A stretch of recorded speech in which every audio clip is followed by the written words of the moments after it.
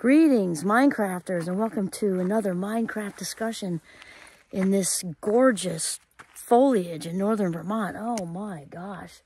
You know, no offense to Zoom backdrops. Yeah, we can offend, I think, because you just can't improve on these graphics. I mean, there's just no way. It's the real deal.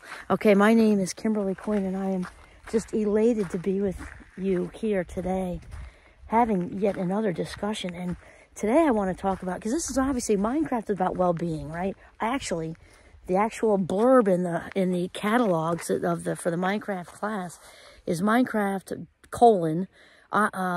the science or psychology, anyway, one of those, of optimal human functioning and life satisfaction, right? It's about becoming the boss of your brain. And here's the ticket.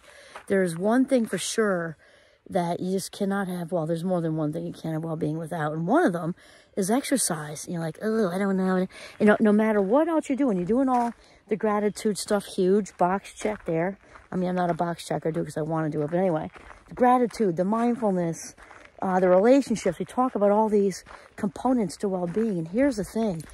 A person cannot be fully mentally healthy with the highest level of well-being, highest level of happiness if they're not exercising. It's just true. It's just a fact. And we're not talking about, oh, look at there's a frost. Oh, that's pretty. It means snow's coming. Okay, so it doesn't mean you have to be a gym rat or you have to take up and exert yourself in something you don't want to do. In fact, it's the opposite. It's really important that it's something that you do like to do, and it doesn't have to be, you know, some rigorous, you know, like you are, in boot camp in the Marines or something. No, but we are wired to move.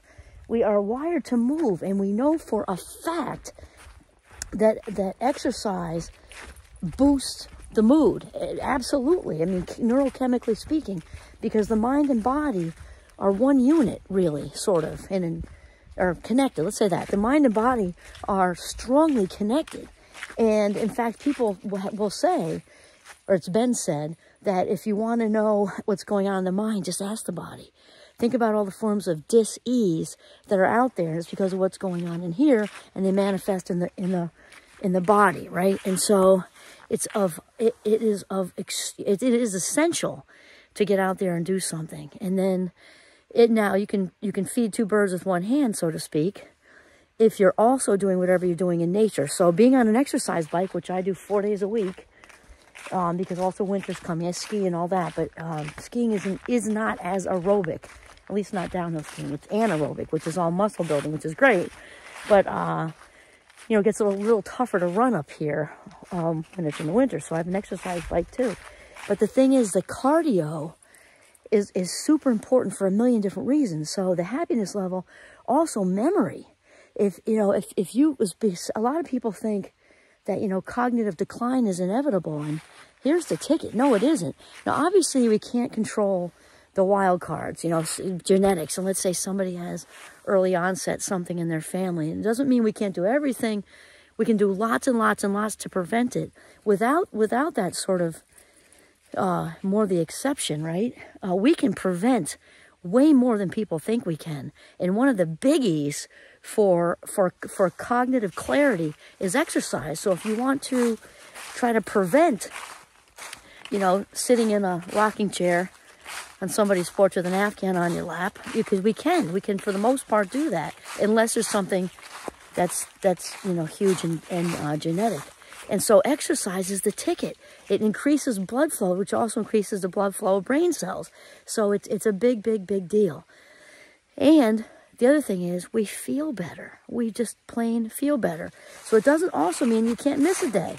Like, I like to run, and obviously I'm walking every day. I've been doing more walking and hiking than running just because of the pound. But actually, I think I'm going to embrace that again soon too, because it feels like the walking is great, the hikes are great, but I feel like I just missed the running too. Anyway, so it doesn't mean you can't miss a day, because it's a chronic thing. So if we're basically running, walking, you know, swimming, doing whatever, you know, most of the time, and then if we miss a day here and there, it still is cognitively, you know, good for the memory and good for the body and good for the overall happiness.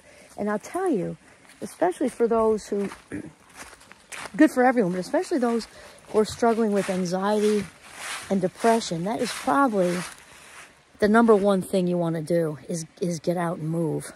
And again, if you can be outside, it's just a double dip. You know, the gym is good too, but if you can do whatever you're doing outside, because, and not to say anxiety and depression aren't a little more complicated and everything, but the fact is, the being outside and the exercising reminds the mind that our physicalness matters and that it's connected. And so it also helps with getting out of our head. You know, people who are anxious and depressed are often really trapped in their heads. And if you can get out and exercise, especially with someone else, is also good. That is going to help you significantly from sort of the urge to isolate, which just further spirals down for anybody with either one of those things. So that's it. Get out and exercise. It is so, so huge for well-being, and cannot be at the top tier mental health, high-flying disc well-being without exercising. That's just how it is. Awesome. So get outside today. This is Kimberly Quinn signing off with little G in the beautiful Notch at Northern Vermont. Have a mindful, physical day.